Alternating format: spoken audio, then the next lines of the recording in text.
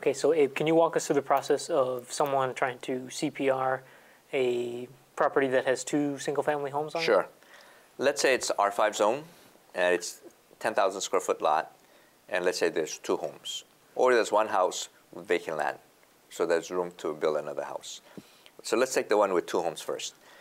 They already have existing service. They have water, and they have sewer, hopefully, and fire protection. It doesn't matter because it was grandfathered. So what will happen in that case is if someone comes to me and says, hey, I want to convert this to a condominium, then we'll make sure that the land area is big enough.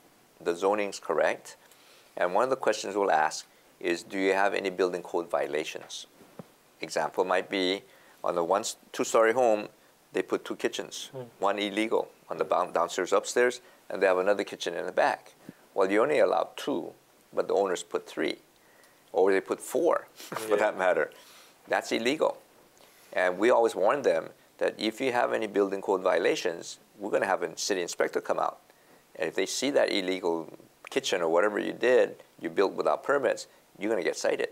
So do you really want to go through with the permit process and get the CPR done, or do you want to just leave the illegalities the way they are?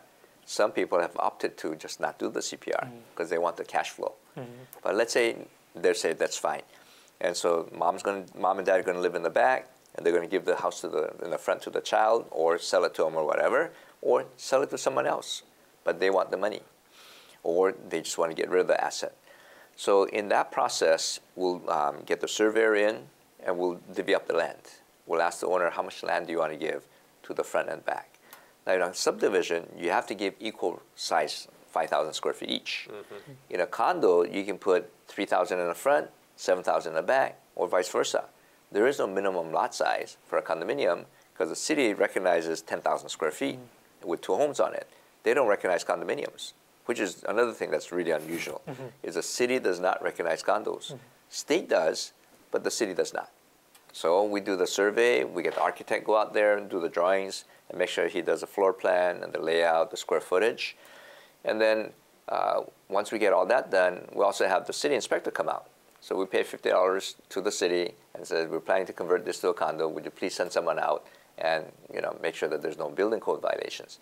Inspector will call us a few weeks after he gets our letter. He'll come out to the site and check it out. If there is violations, he'll tell us, you got some violations. So before we cite you, correct them. So we'll have the owner correct them, hopefully. And by the way, if we can't be corrected, he's going to get cited. So we always tell the client, be prepared, because you might get cited, and you have to be ready to clear up the bad deed. And let's say the inspection letter comes out, then we send everything to our attorney.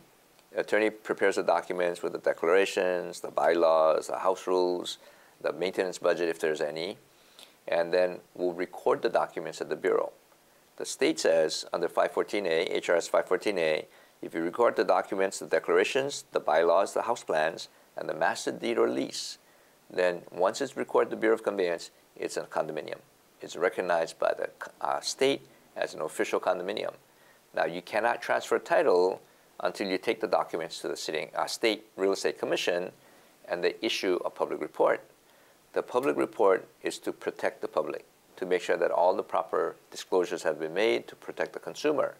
So that means that the developer needs to disclose everything about the property. How many units, are there violations? If there are, you got to correct them. How many units are there? What's the zoning? Who's the escrow officer? What's it made of? And all that stuff. So once the documents are recorded at the Bureau, then the attorney again prepares a packet, sends it into the Real Estate Commission. Then the commission then hires a consultant, which usually is an attorney, and on a contract basis, they'll review all the documents to make sure that all the proper disclosures are made. Then once a consultant is comfortable that all the right documents are in the right place, then they'll call our attorney up and say, okay, ready to pick up, get a final public report printed. So my attorney picks them up, finishes all the corrections, sends it back to the commission. Then the president of the commission will sign the document. It now becomes an official condominium. Now, it was an official condo back when we recorded the documents at the Bureau, but it's now an official condo to be sold to the public by virtue of having the public report issued by the Real Estate Commission. So you got a lot of steps involved in going through this whole process. But once you get that done, then you can sell it to the public. Now you can transfer title. Okay. And we'll be right back.